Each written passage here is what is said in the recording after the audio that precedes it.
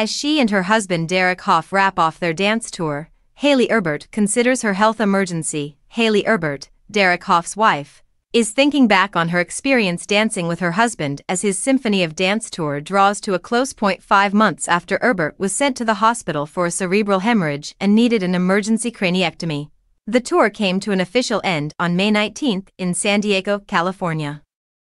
The crowd gave the 29-year-old a standing ovation when she triumphantly returned to the stage in April to finish her stretch on the Symphony of Dance tour.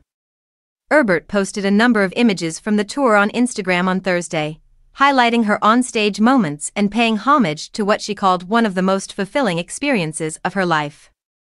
The Symphony of Dance tour has only been over for a few days and I still haven't quite found the words to express my emotions, Erbert said as the description for her picture montage. This tour was truly one of the most fulfilling experiences in my life.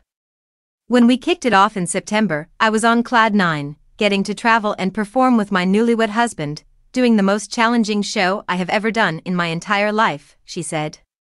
Then December 6 rolled around, and everything came to a screeching halt.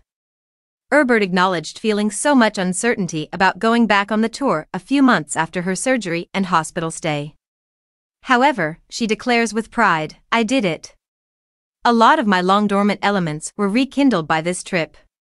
I am so grateful to everyone who came out to support us on this crazy journey," she said as she wrapped up her tribute.